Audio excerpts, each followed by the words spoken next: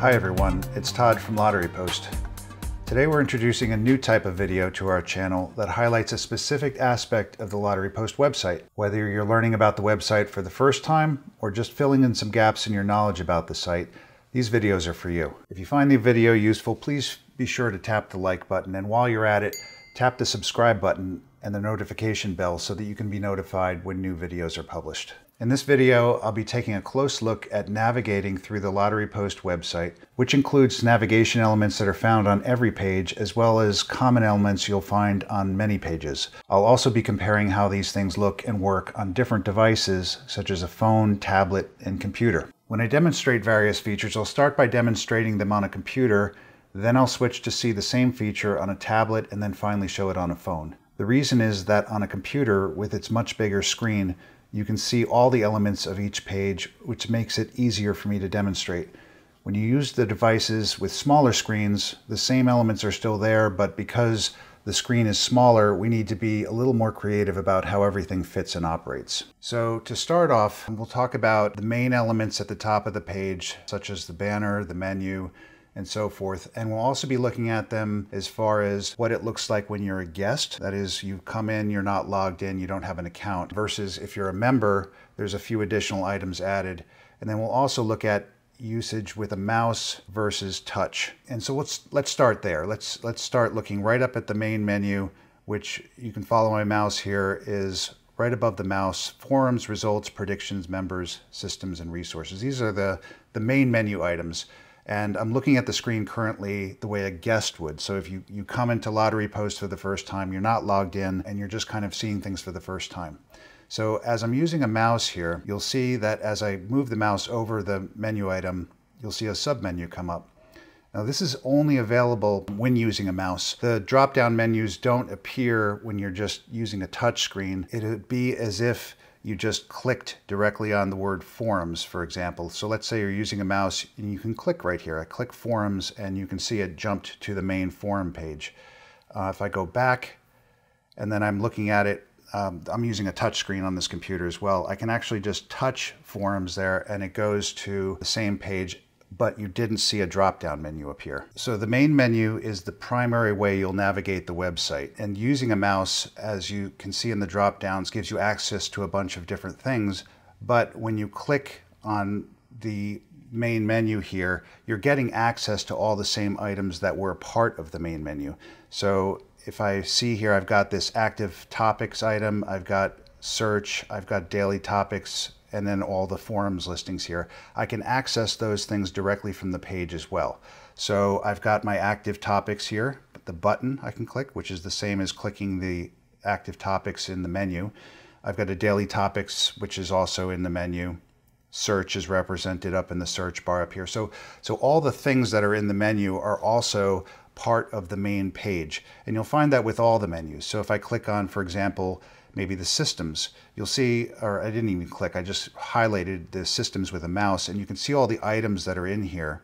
If I click on the main systems button, I'll collapse this introduction here, you'll see all those items that were in the menu are also directly on the main systems page. As I scroll up the page here, you'll see all those things here that are represented. So in other words, when I'm using a touch screen and don't have access to these drop-down menus, I still have access to all the things that are on the drop-down menu. I just have them in a way that's more favorable for touch. So it's hard to navigate a drop-down menu on a touch screen, whereas just kind of tapping the main menu item and then scrolling and tapping the item on the page is easier for a touch screen. So that's the main menu. The next item that appears on every page is the left menu, which is along here. And on a computer, this just appears as part of the page. It's always on the left side of the page. If I flip over and see the left menu on a tablet, you'll see it doesn't have that here because the screen size is more narrow. There's not room for that. So all of that left menu is condensed into this menu button here. You click that or tap that, and you'll see the same exact left menu appear that is scrollable here. You can access all the same items that are in that left menu on a tablet. On a phone, it's the same thing. You have the same menu button here appears here, and you can scroll down the left menu there. Let's flip back to a computer, and you can see that's here. Now the left menu is essentially just items that are already in the main menu. It's just they're frequently accessed items, so it's more of a convenience feature for you. So if you wanted to access, let's say, the news, well, I can access it from here, but I can also click news here. If I wanted systems, I can click it on the left menu here, or I can just tap on the main menu item here. So it's just things that are frequently accessed. We'll put them on the left menu just so it's easy to get to.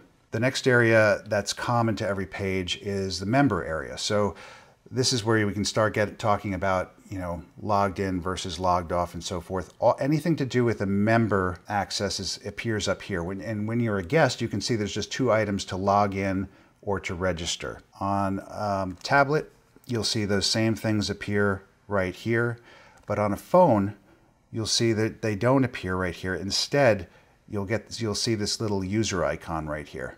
And if you tap that, you'll see login, register, and some other items right there.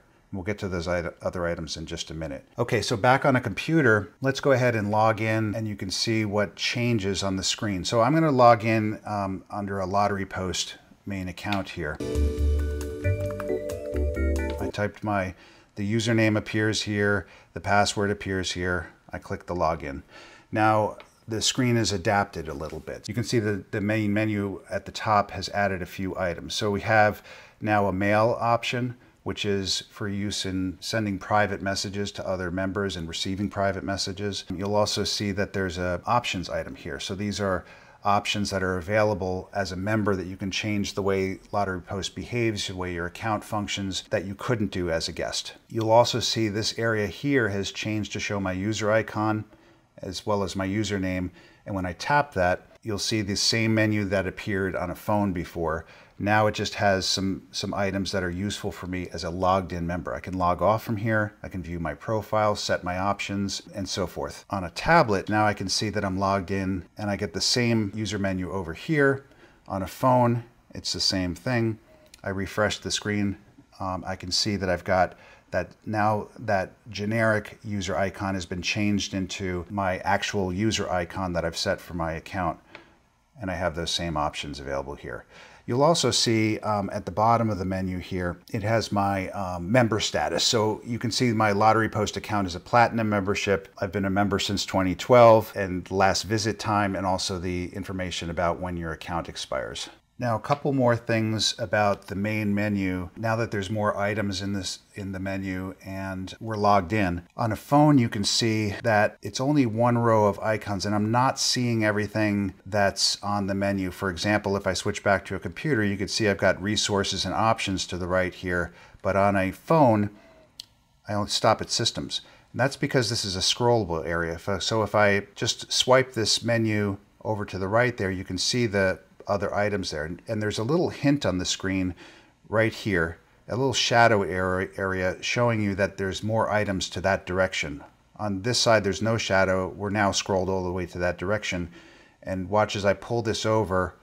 Now you can see I can pull it in either direction. So just a way to save space on the phone screen to be able to see everything. Another thing is this mail icon right here will actually light up if you have a new message. So if I just go to another computer and go ahead and send myself a private message. Now I'll refresh the page, which on the phone you can see there's a nice little handy refresh icon right in the top banner. I get alerted that I have a new private message. I can hit OK and go directly to the private message, or I can see that there's a red icon. The mail icon now is turned into a red icon, signifying that I have new mail waiting. So if I tap on that, you'll see there's the message I just sent from my Todd account. Hello there. And I can tap on the message and I can read the message. So I'll just delete that test message.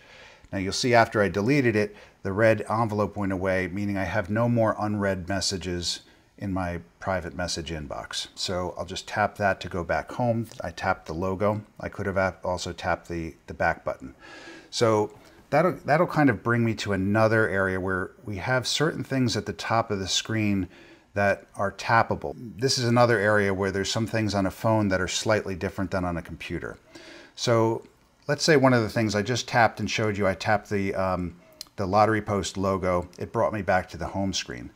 But there's other behaviors for that on the phone. So if I'm scrolled down farther on the page and not at the top of the page, now if I tap the Lottery Post logo, the first thing it does is it scrolls to the top of the page. So it's kind of a convenience feature. If you're on Android, iPhone, whatever, you can tap that logo and it'll scroll you to the top of the page. That becomes important. In an iPhone, there's a default behavior that if you tap at the top of the page, it'll quickly scroll you back up. But on Android, that doesn't exist. So this is kind of providing that capability of scrolling to the top for any device, whether it's Android or iPhone. On a desktop computer, you don't really have that. So if you scroll down, your logo is not visible anymore. Instead, what we do is you'll notice this little up arrow that appears at the bottom of the screen. If you've scrolled down a bit, then it appears. Now you can see I scrolled back to the top, it disappeared. I'm going to scroll down and all of a sudden that little disc appears. You tap that and now you're back at the top. So there's a difference between how something works on a phone versus a computer. And then on a tablet computer, we also have this disc here. You can tap and go back to the top. On a phone, again, I mentioned before, there's a refresh button here. There's a back button that'll take you back to where you were every time. And those appear on a phone because on a phone, that's different than a computer. On a phone, you can actually pin an icon to your home screen on your phone. And when you launch Lottery Post in that way, it doesn't show it to you in a regular browser with back buttons and things like that. So this is a way on the phone that if you do pin this to your home screen, you still retain the ability to have a refresh and a back button, even though it doesn't open in a typical browser frame with those features. Another thing that's different on a phone is that you'll see this share icon here. When you're launching this again from a home screen icon, that won't appear. So we've added one here so that you can quickly get into your share feature on your phone. Okay, so that covers features that are a part of every page.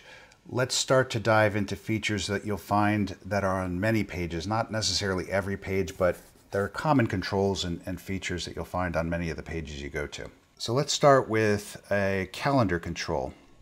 Let's say you're viewing the Daily Numbers Games page, which is a very popular page that shows pick 3, pick 4, optionally pick 2 and pick 5 games in a nice grid format. You can see I'm viewing the date that I'm recording this video, which is on Wednesday, November 30th. I'm viewing the drawings that have taken place, and there's a few midday drawings that have already come in. But I want to actually look at yesterday's games instead. You can see that this date here is within this clickable control with the down arrow here. If I just tap anywhere on that, it'll show me a little calendar control that I can go to whatever date I like. So I wanted to go to yesterday, which is the 29th. I tap on that, and now I'm viewing the 29th date. And you can see it's all filled in because all the drawings for yesterday obviously have occurred. You'll also find calendar controls on the results pages. So if I go to a results page for, say, Delaware, and I'm looking at the latest results here, I can tap that and see a calendar control. I can also see yesterday's or maybe a October 1st lottery results just by using the calendar control. Another type of common control that you'll find is for pop-up menus for games and for members. So let's say, for example, I go to the predictions page and I'll scroll down a little bit, and you can see the latest members who have posted predictions in this table right here. You can see both the member names as well as games that they posted. So when you're looking at these, you'll see that, well, first of all, for the member names, you'll see some of them in bright yellow. You'll see some that are without any highlighting. And then you'll see some like this here that are in a gold color. That indicates the type of member they are. So if you're wondering why there's some highlighted, the bright yellow members are platinum members. The more gold color, like a darker yellow, are gold members.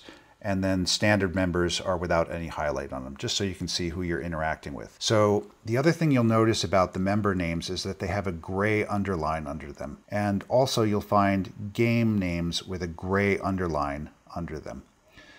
The gray underline indicates that when you tap on that, you'll see a pop-up menu of options that are available for that member or that game.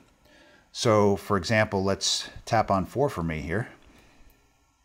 And you'll see all the things that you can do here, the quick actions you could do for that member. You can send them a private message, you can look at their profile, see their shared favorites, and so forth. One of the common uses is to see recent posts that they've made on the forums. So for example, if I tap that for 4For-Me, you can see the recent forum posts. We'll navigate back to the predictions page and we'll see the same thing with the game names. So if I'm going to look at, let's say, this game here, Pick 3 Morning for Texas, I'm going to tap on that and you'll see all the various options that are available, the quick options that are available for that particular game. You can see the game information, look at the past results for that game, search the past results, see drawing statistics, see a calendar view of the results.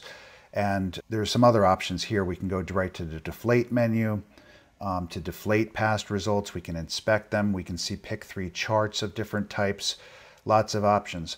And you'll notice that if you click on a different type of game, let's say Florida Fantasy 5 here, different options appear. So whereas under a Pick 3 game, you have the ability to deflate results and so forth, those types of options aren't available for Pick 5 Lotto style game, so they're not even going to appear on the menu then. So these are the quick actions that are available for that particular game type. So those are the pop-up menus that are available for members and for games. Another type of common control you'll find at the top of pages are what we call breadcrumbs. And that's the area right up here. You'll see there's a home link. If you tap that, you'll naturally go back to the home page. And this one that is not a link, it's just a label saying predictions, that tells you where you are on your pages that you navigate. So as you go deeper into a section, you'll see that that breadcrumb starts to add links to go back to the previous pages that you were on. This can be useful for, especially in the results pages. So if you're looking at, let's say you're looking at the main results page, well, it just says home and lottery results is the page you're on. Then you'll tap into a state. Let's say you click into New Jersey. Now you'll see the page that we were on, lottery results, appears as a link, allowing you to go right back to that page. And now it shows that we're in New Jersey. If you go into a particular game, like let's say we tap on the Pick 3 logo here to go into the information page for that game. I tap on it. Now you'll see New Jersey is a link to allow us to go back there. You can also jump right back to the main lottery results or even back to the home page. So you can see it's building up a trail of how we navigate into a section and then allows you to jump right back to it. Now for a computer, it is useful to be able to do that, but you also have always available to you a forward and a back button in your browser, so you could choose either way. When you're using a phone, you'll have fewer options that tend to be available to you. It's maybe a back button might not be as readily available on a phone, so it becomes maybe more useful on a phone to be able to quickly jump back. So if we tap the same items on a phone to get to the same page, there is the back button here, but it can be more useful on a phone to be able to quickly navigate back to a previous page just by tapping on the page itself rather than hunting down the back button and so forth. So that's breadcrumbs. Now, one other thing that we kind of breezed past earlier in the demonstration that I'm going to go back to is the idea of introductions of the page. We were on the systems page, and the first thing I did was I got the introduction out of the way. You'll see the introduction is a text area that appears that kind of describes the page at the top. And this is designed for people who are looking at Lottery Post for the first time to describe kind of the usage of the page, how it works, maybe some very important parts of the page that you'll need to know before you start getting into it. And then as I showed you, the introductions are designed to be able to collapse. And you'll also notice that when I came back into the systems page, maybe it's at the results page, I come back to systems and it's still collapsed. So the page will remember the fact that you collapsed the introduction so that the next time you don't have to keep doing that every time you come to the page. Now the computer, phone, or tablet that you're using remembers whether you showed or hide an introduction on that device. So then if you're showing the introduction on your computer, that doesn't affect your phone because that's a separate device. It has its own memory of whether or not you're showing introductions. Also, the fact that you've shown or hidden the introduction, it remembers that fact in the cookie. So if you clear the cookies on your phone or computer, you're going to erase the memory of whether your introductions are shown or hidden. So just keep that in mind. If you ever happen to clear the cookies on your device, you'll have to go through and reset these the way you like. Okay, so that's introductions.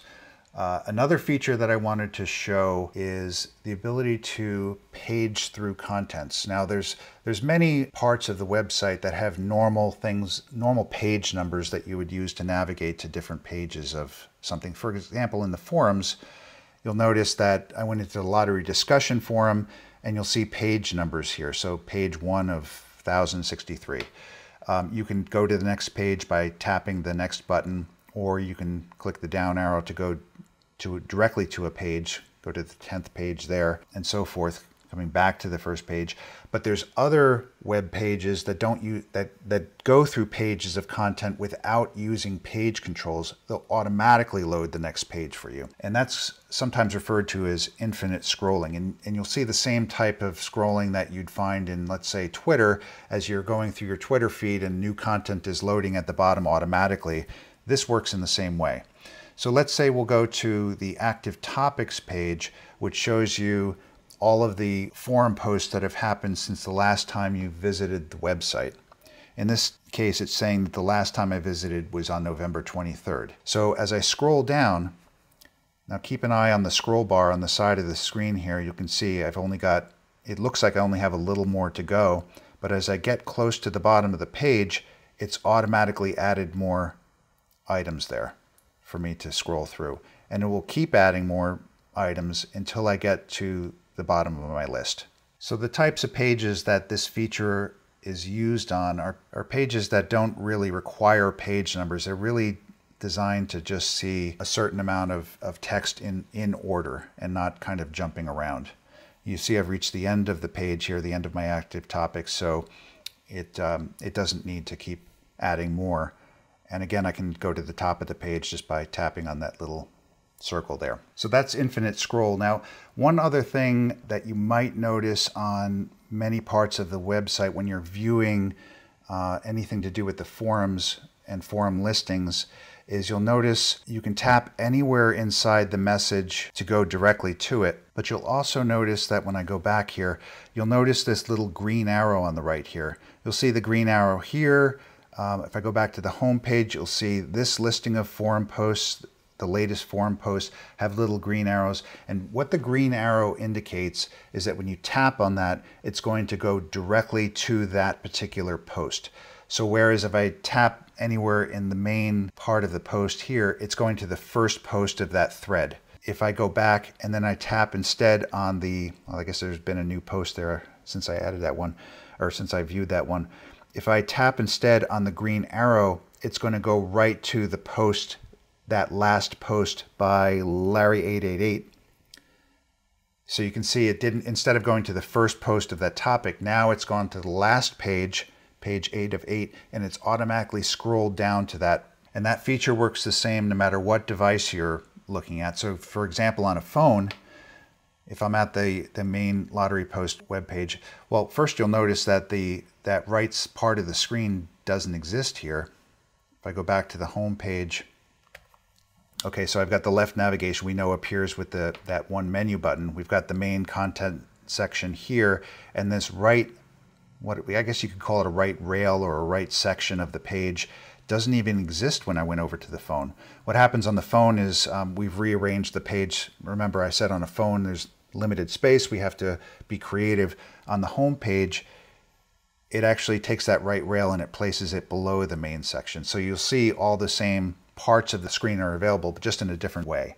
So now we have that green arrow. We can tap on a phone. It works the same way. It went right to the last page, and there you can see it scrolled to that particular post. So that covers the basics of navigating the Lottery Post website. In future videos, we plan to cover topics like the forums, the prediction systems, highlighting some of the resources and systems available on our website, using the text editor, and lots of other things. We're also very open to hearing your suggestions, so please feel free to post a comment below and let us know your thoughts. Please also remember to like this video and tap the subscribe button, as both of those things really help out our channel. Thanks for watching, and we'll see you again soon in our next video. Take care.